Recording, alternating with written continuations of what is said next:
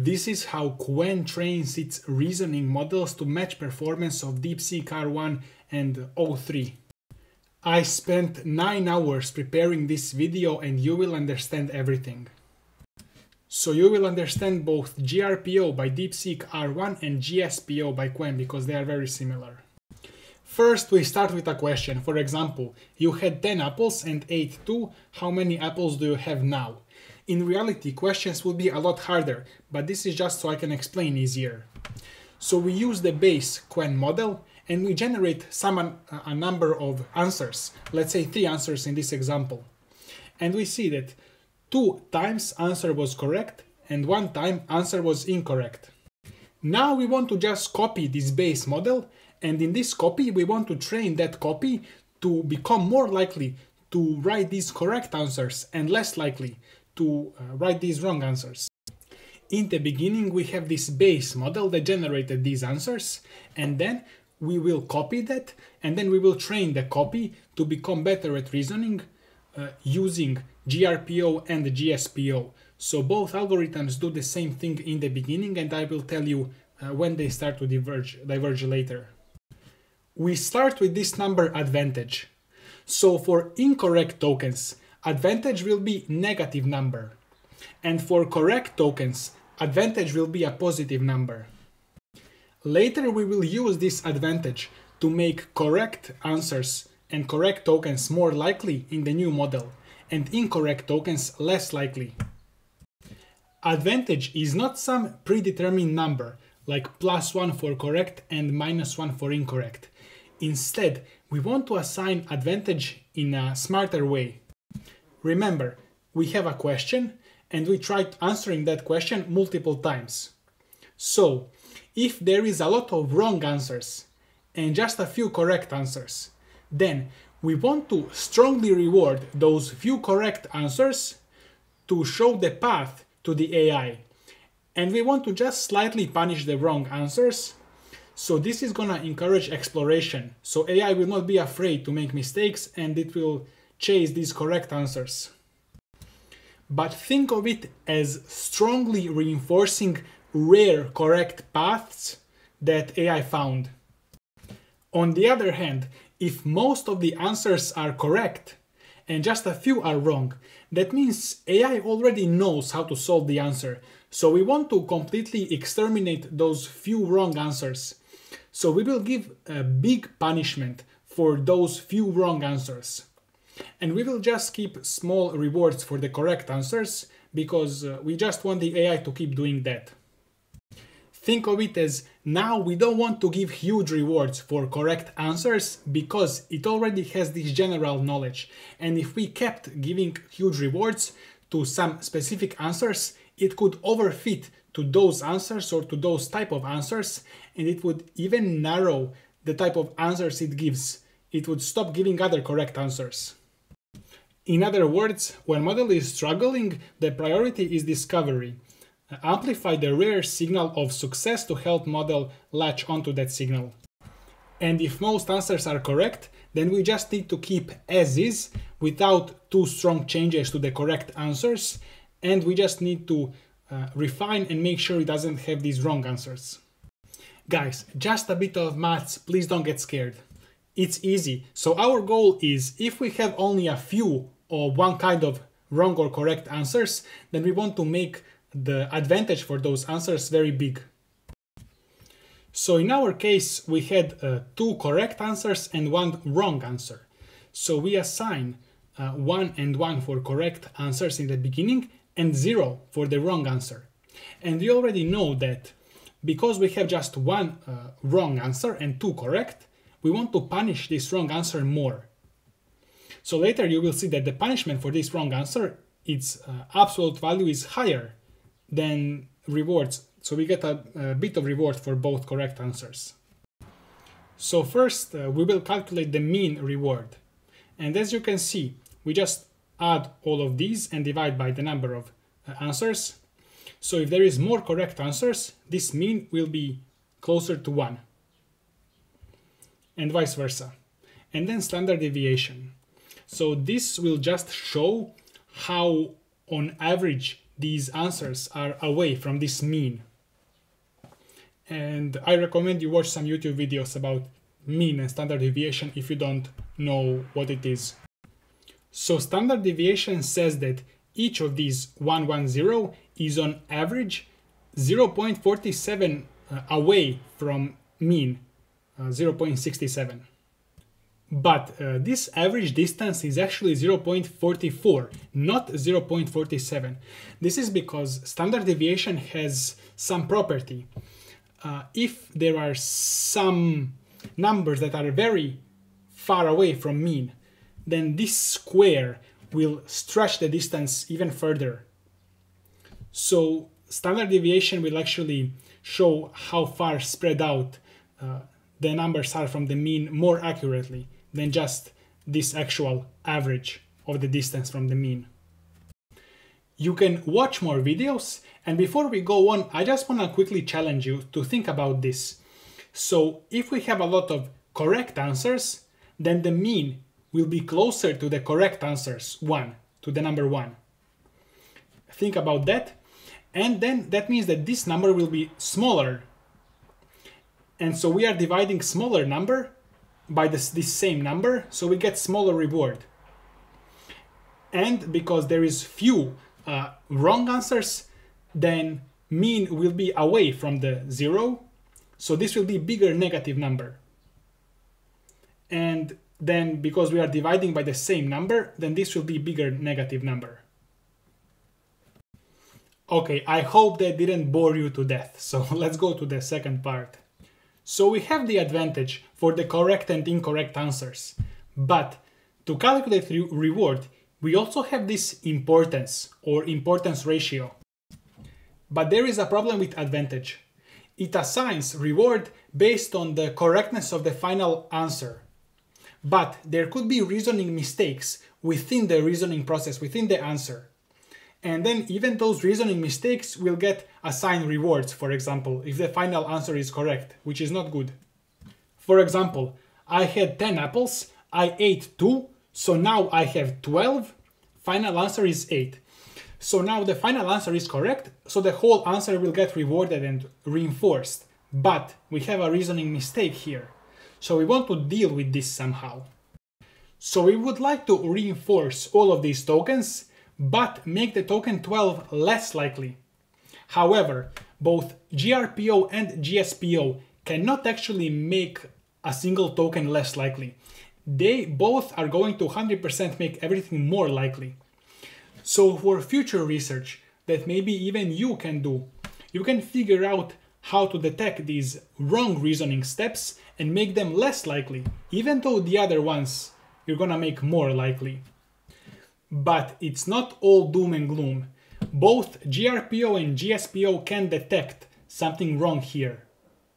And this is where they start to diverge. So first we will understand GRPO, and then this is from R1, and then GSPO, which is even simpler. So GRPO will find out that this token is weird. So it will actually reward it less, reinforce it less than the rest of the tokens. Because it's gonna think, okay, this token is weird, maybe it's wrong, I don't want to reinforce it as much. So how does it work?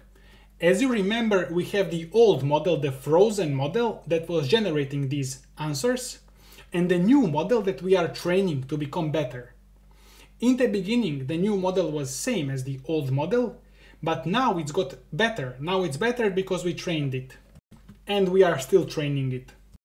So this new model that's now smarter, it's gonna find this token 12 less likely to be here. So for example, the old model thought that given this sequence of tokens, I had 10 apples, blah, blah, blah, this token 12 has 40% chance to be generated next. But the new smarter model now only gives, for example, 5% chance because this 12 is not correct here, so the smarter model thinks it's less likely to be there. So if we divide the new probability with old probability, we get this confidence level of how confident the new model is that this token should be there. They call this importance, not confidence, or importance ratio, but let's just call it confidence. It's simpler to understand. For good tokens and correct tokens, the new model can assign even higher probability than the old model, because new model is even now more confident, more certain in these correct tokens. So this ratio will be even higher than 1, because this could be 50 or 60% here if this was correct token. And then what we do is, as you remember, we have this advantage for the entire answer. It's same for every token. And then for every token separately, we have this importance ratio. It's how confident the new model is that this token should be there, that this token is good. So then we calculate update or reward for each token separately. Now remember, if the answer is correct, advantage will be positive, so every token will be rewarded.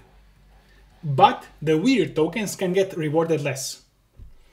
And if the advantage is negative, if the answer is wrong, then we will just have negative rewards or punishments for every token, individually scaled by the importance ratio. As I said, in the future, maybe we should punish the wrong tokens even if the answer is correct. And punishing just means changing the weights of the model, so this token is less likely to generate if we have this previous sequence of tokens. Just to show you this entire text. So that was how GRPO works. And GSPO by Qwen is exactly the same, there is just one difference. Instead of calculating importance ratio for every token individually, it does it for the entire answer. So it's very simple, look at this. So we have, for both of the old and the new model, we calculate the same probability. So it's probability of the first token times probability of the second token given first token times probability of the third token given second and first token, etc. So we just multiply probability for each token together to get the probability of the entire sequence. And we do that for both new model and the old model. And now we divide probability of the new model with probability of the old model to get this raw importance ratio. But there is a hidden problem here. So initial idea is to, instead of updating each token with separate importance ratio, we want to update each token with average importance ratio across the entire sequence. So Qwen found that this updating works better, trains models better. So you see here that GSPO actually, training reward, it's more stable, it's faster, and it's better than GRPO. But this is the issue with this formula. Let's see this. Let's say every token is on average 10% more likely to be generated by the new model as opposed to the old model. So if we have just one token in the sequence, then the importance ratio will be 1.1, which is correct. But if we have 10 tokens in the sequence, then the importance ratio will not be 1.1 for every token. It will actually be 1.1 to the 10th, just because we multiplied our probabilities here. So now we will get this as the new average importance ratio, which it's not, it's actually 1.1 because of the multiplications. So this is wildly unfair. Longer sequences get exaggerated importance just because you multiplied more numbers. So we just need to take 50th root of this to get 1.1, or 10th root of this to get 1.1, so 10%. So here in our formula, after we divide, then we need to take the root of this product according to the sequence length. Here you can see, just because we are using multiplication as opposed to addition, we get higher average per token, which is incorrect. So we need to take square root, or not square, we need to take nth root. So GSPO will just calculate average times this importance for the entire sequence, and then update every single token with this new signal with the same number. The signal number is applied uniformly to the gradients of every token in the sequence. I will just show you full text again so you can check if you want. So lastly, there is this clipping here. So imagine the new model gives 90% chance and the old model gave just 10% chance. Then the importance ratio will be 9. So we need to make the update 9 times stronger. That is too much, that is too risky. And we also know that these numbers, percentages, might not be 100% correct. So we don't want to make such huge changes. So we will just clip this number to some safe range. So if it's lower than 0.8, it will just be 0.8. Or if it's higher than 1.2, it will just become 1.2. And I will show you how to train with GSPO. So you can find URL to this notebook in the description of the video, but this is just Unsloth notebook that I changed. And it's very simple. You take the GRPO notebook by Unsloth and you scroll down, or you can search GRPO config. And here in the GRPO config, we just need to add these 2 lines to activate GSPO. So make sure you have the latest version of this TRL library, because that's where it is. And we just need to add this sequence for the importance sampling level. And this is optional beta. And now it will use GSPO. To learn more how to use this, refer to the documentation of Unsloth. So unsloth.ai. So Qwen team says that GSPO achieves superior training efficiency and performance compared to GRPO algorithm, notably stabilizes mixture of experts reinforcement learning training, and has the potential for simplifying the design of reinforcement learning infrastructure. So it also solves some train collapsing problem with GRPO. So you can find the URL to my panel below the video, where you can find all of the text as well. Thank you for watching and see you next time.